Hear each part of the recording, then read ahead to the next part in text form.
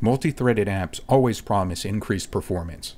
After all, if you can take the work done by one core and spread it across 2, 3, or 16 cores, you should see frame rates multiply, right?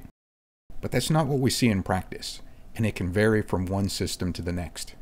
But if you're looking for better performance from software, chances are it's because you're not running the latest and most expensive hardware. So how much can multi-threading a game do for an old computer? We'll answer that question in this video.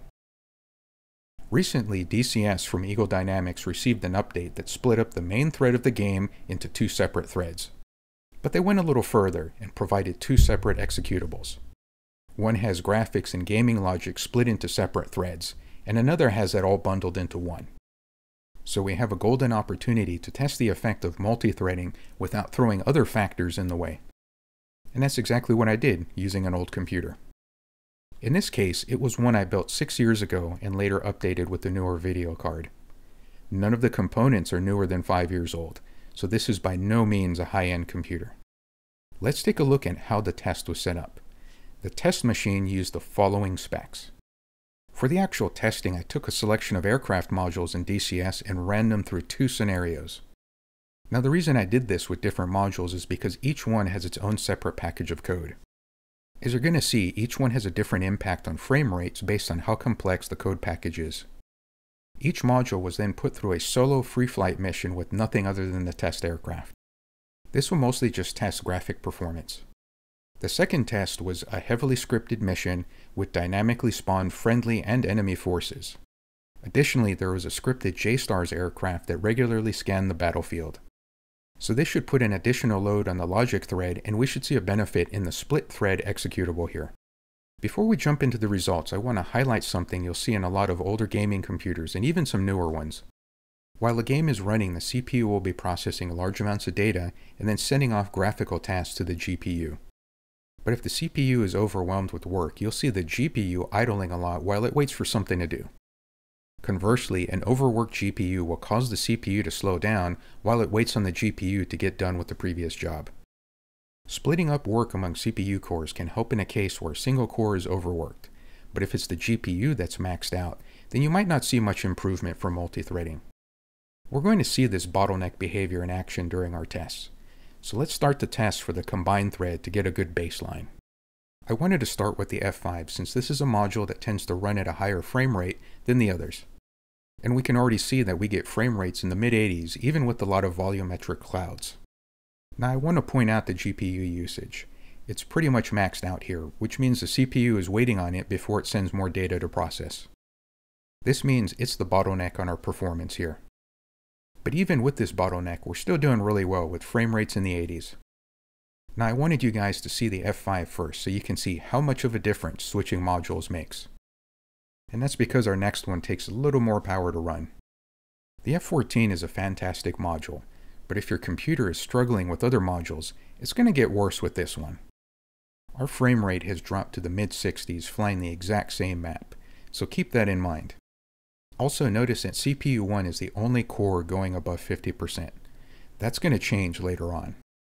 Lastly, we have the F16, which is a good, solid module. And what I saw here was an average of 80 FPS in this test, so it's a little less than our F5. Now let's take a look at a more CPU-heavy scenario. This is our scripted mission that dynamically spawns units to create a new scenario each playthrough. This includes platoons of armor for red, civilian refugee convoys, and friendly forces that need your help. There's also a scripted JSTARS plane that scans the area regularly and uses up some CPU time. In the tests, I saw a drop in frame rates across the board. The F5 went down a few frames, the F14 was under 60, and the F16 went down to about 80. So here's how that looks for the executable with the combined thread. It makes sense. As CPU load goes up, frame rate goes down. Now let's see how much we improve those numbers when we try the version where graphics and logic are run on separate threads.